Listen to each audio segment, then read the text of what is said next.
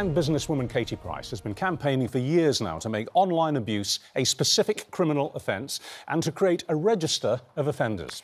The mum of five, whose campaign has taken her to the House of Commons, started pushing for Harvey's law after her eldest son was trolled online. We're joined now by Katie and Harvey. And Katie, it's absolutely lovely to see you this morning and to see you as well, Harvey. How are you doing? Thanks for having me. Hi, you both. Right, Harvey can't hear you because he didn't want to put the earpiece in his ear, did you, Harv? No. But they're talking to me. Look at the telly there, and they're talking to me. So they're going to ask me questions for you, Harv, but you didn't want to hear them, did you? Yeah. No. No, I totally understand. I can completely sympathise that he doesn't want to hear us. Katie, we're going to talk a little bit with you and Harvey now about some good news, and just leave the talking about the case and the law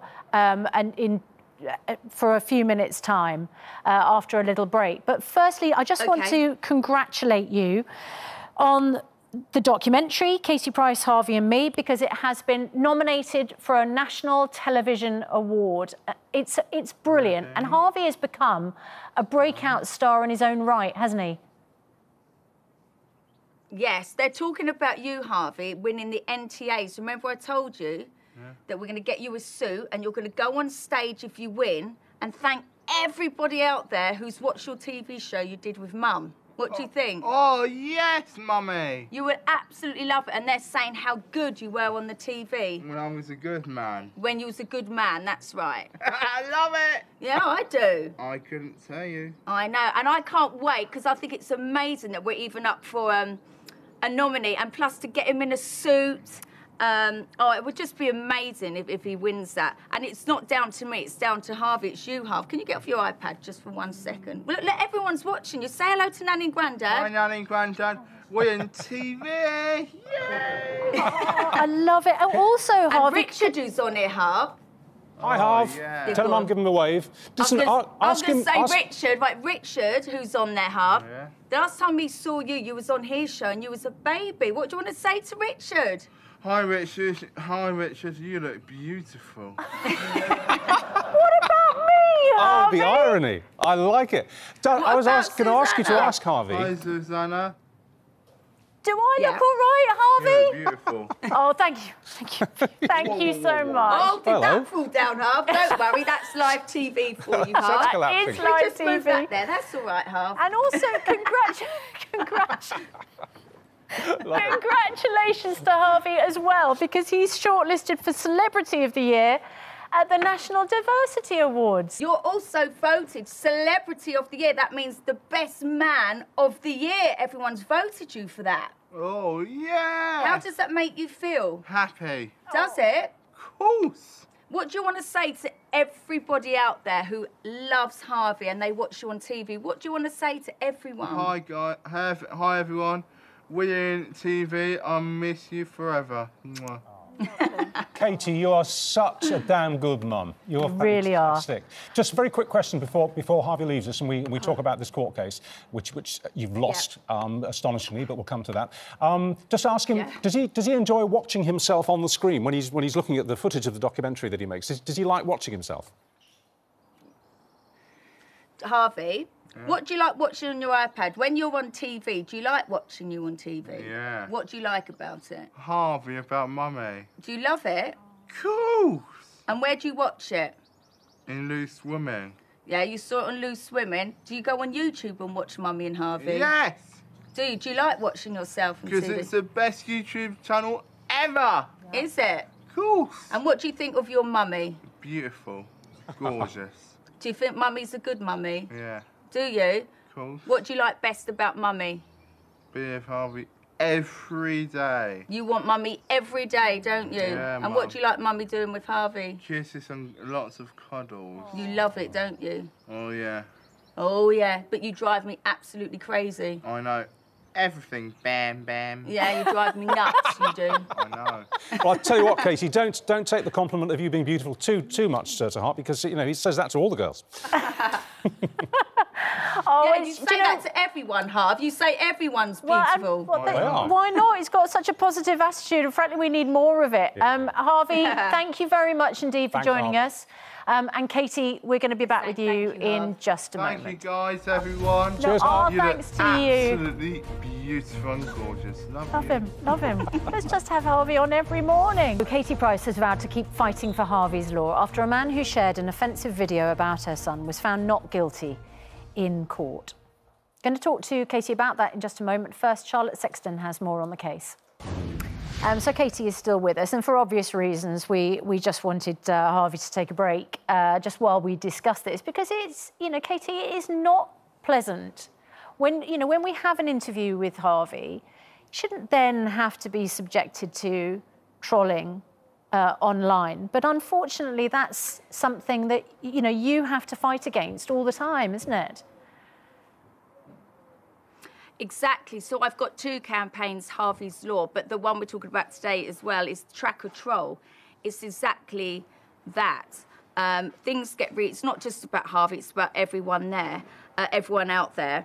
And it's the case that if it was on the street, say like this exact, the video that went out, if it was on the street and it was happening to Harvey live, and then a person came along and said to everyone, hey, look, come and look at this, come and look at this, it would be reviewed different. Now, because it's online, it's treated different when it should be treated the same. And as you can see, Harvey is so innocent and just such a gorgeous guy. He doesn't deserve it, and everyone else out there doesn't deserve it. Yeah, they were mocking me too, but the thing is, I've got a voice, I can speak up. Harvey can't. And it's such a shame that the man got off it, because he was going to get done for malicious communications. And all we need is just one judge just to see the, to make it clear that you can have a consequence if you do it. Because in my eyes, even if you retweet it, you're still part of it. Yeah, listen, for obvious reasons, we can't show, and we wouldn't show the video, because it is deeply offensive. I was astonished when I got the notes on this story, to be honest with you, that this guy got off. Because it seemed to me, if anything, was malicious and deliberately targeting somebody who is, as you say, has no voice to hit back in the cruelest possible way. I thought this was a classic case. You must have been astonished when the guy walked out of court without a stain on his so-called character. Well, I was upset, because even in court, and I was being cross-examined, I made it clear to everyone in court, you all must have kids. And I am a mother, and even what it makes me feel like seeing that with Harvey is really upsetting. It makes me angry, and all I'm trying to do is my best to defend Harvey, be his voice, and also help protect everyone else.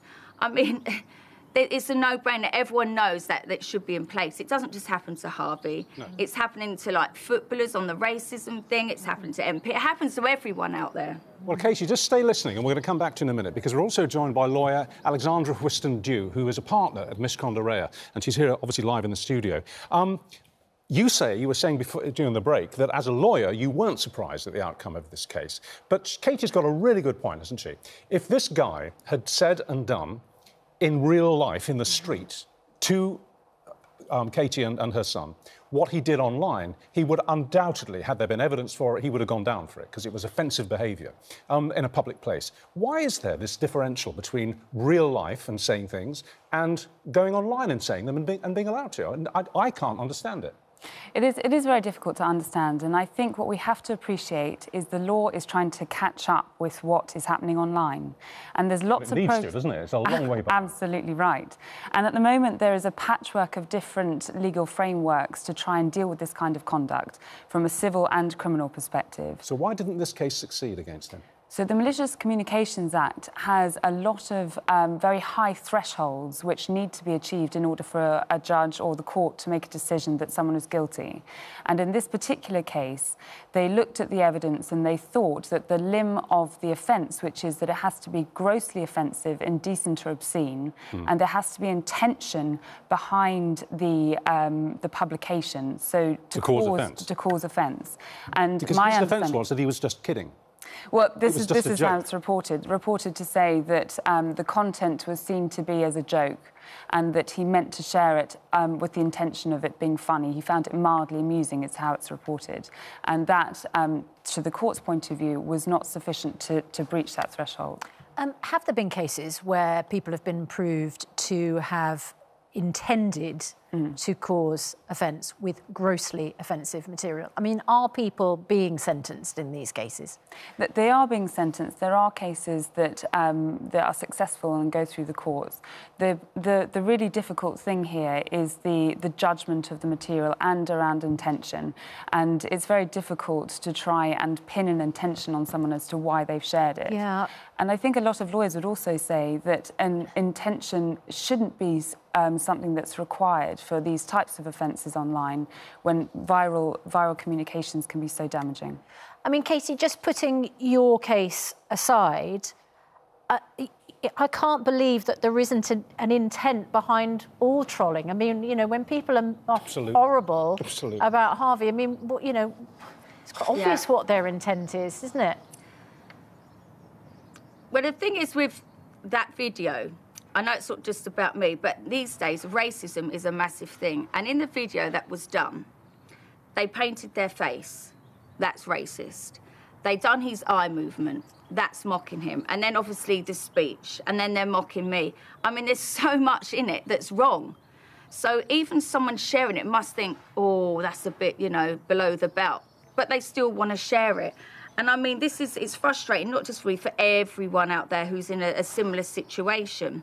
Unless anyone sees a consequence, and I thought, you know, being high profile and really like I'm on the case for it, I think as soon as an example is showed that you can have a consequence, I think it will calm down a lot. But at the moment, I just feel Harvey's being trolled more now that guy has been let off, because people are like, basically saying, ha, he didn't get done, we'll carry on. They can get away with it, and they can get away with it, and he has got away with it, and we can't even name him. We've been given legal advice to say that we can't even name this guy. I mean, you and Harvey have been fully outed in the most disgusting way. We can't even say who this bloke is. That's how much he's got away with it. Because he's cleared of any offence. Yeah. But, Katie, I mean, I know you are continuing the good fight against the, you know, the sheer cruelty that people show towards Harvey. And as we've seen, you know, Harvey's just such a lovely character. He's a joy. He's a joy. Does he have TikTok, Katie? Because he is a massive TikTok star.